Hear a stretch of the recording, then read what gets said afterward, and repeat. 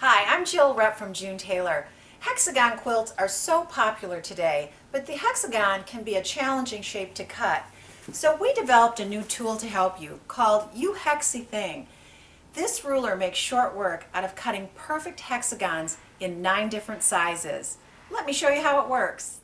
The first thing we're going to do is actually cut a strip of fabric, and we use the chart either on the ruler or the same chart on the packaging insert to determine what size strip to cut to yield what size finished hexagon. And when I say finished, I mean including seam allowances. So if I want a 4.5 inch finished hexagon, I need to start with an 8 3/8 inch strip, which I have cut right here. Now that I have my 8 3/8 inch strip cut, I lay the ruler over the top, find the 4.5 inch finished line, and line that up on the bottom edge of my strip, on the side edge of my strip, and on the top edge of my strip. When I'm lined up in all 3 places, we're going to make 2 sets of cuts. So following along that 4.5 inch line, you're going to insert your blade and make a cut on either side of your strip. Lift the ruler up. You can take this little piece away, make 1 rotation, and reline things up. So again, I'm following that large dotted line across the top, the solid down the side, and I'm also lined up on the bottom of my strip.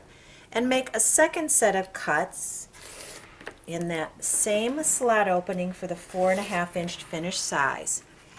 Now when I take this fabric away, you're going to see that I have a perfect hexagon. If my seam allowances were taken into consideration here and here, this dimension would be perfect 4.5 inches. Now I've cut through 1 layer of fabric, but you can cut through several layers, up to 8, and make several hexagons at one time. Across the top, I've shown all the different sizes of hexagons that you can cut with this one ruler. So it's extremely versatile and will be able to cut hexies for all your quilts.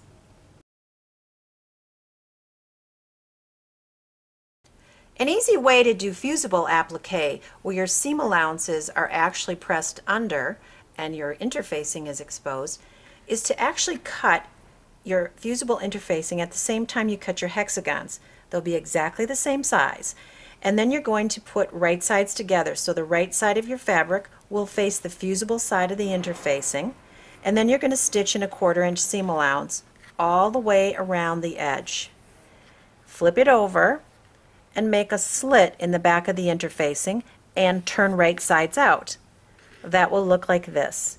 Make sure to expose all your points. That's how it will look from the front, and from the back you'll have your interfacing ready to go. You can then take your finished hexagon, apply it to your project, and press it in place. You can leave as is or finish with a decorative stitch like we've done here.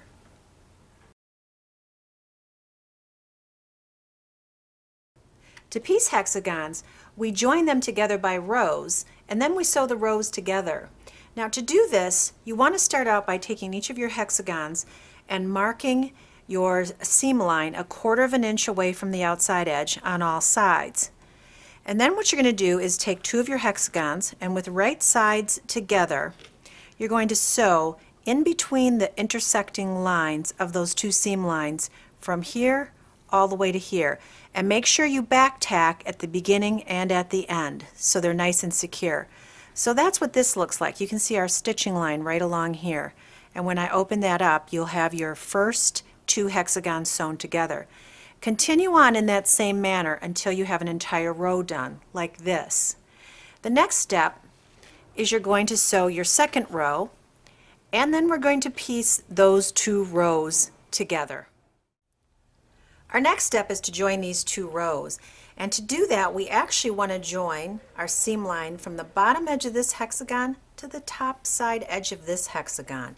So right sides together, and this will actually turn in this direction, and we will make sure that the 2 hexagons are completely lined up and that this seam allowance is not getting in our way. We are going to sew from the intersecting points of our seam marking here to the intersecting points here, back tacking at each location. So that will look like this.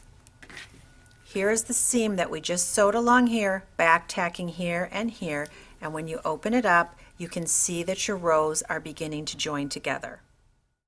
Now that we've joined the first 2 hexagons, we'll continue to join our rows together. So we'll take our row like this and right sides together, keeping our top hexagon free and lining up the next set of hexagons so that our edges are all matching. And what we're going to do now is sew from this intersecting point of our seam allowances, back tacking, all the way to this intersection of our seam allowances, back tacking. Again, keeping all seam allowances free. So when we do that, this is what happens. Here's our first hexagon. This is the line that we just got done sewing right here. And again, our seam allowances were all free. So when I open it up, you can see now that we have 2 points that our hexagons are actually joined, right here and right here. Continue joining your row. Again, we'll now take and put right sides together as we pivot and line our hexagons up so they're lined up evenly, and stitch between our seam allowances that we've drawn on from one intersecting point to the other one, pivoting at both locations. That would look like this. As we finish our row, this is what it looks like from the front with the 2 rows joined, and this is what it looks like from the back. And you'll notice we can now press our seam allowances, and you can actually rotate those as you press, and that will keep these intersecting points as flat as possible so it looks great from the back and it also looks great from the front. We can then continue on and add another row here or another row here until our quilt is completed. Another popular way to piece hexagons is by adding equilateral triangles. You add 1 to each side of the hexagon, sewing right sides together in a 1/4 inch seam allowance. So that looks like this, sewing on either side. When I open that up, you can see the diamond beginning to form. Let's press that open, and that looks like this.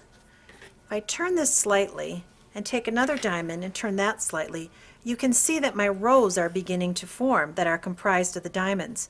Take those 2 diamonds, turn right sides together, and sew in your 1/4 inch seam line. And that will give you this, which is your 2 diamonds actually attached. If we added another diamond, and so we had 3 in our row, you would begin to see an alternative pattern that's beginning to form here. So here's our first diamond, here's our second, and here's our third. If you continue to add rows like this, you can see that this center star or I Spy pattern begins to form, and that's very popular today and attractive. So just think, we started out with our hexagon, we added our equilateral triangles, and we've got a completely unique design now utilizing our hexagon. Whether you're piecing your hexagons to other hexagons or adding triangles or strips, or if you're appliquing them, hexagons are much easier to cut with the Hexie ruler, and we look forward to you trying this and adding it to your quilter's toolbox.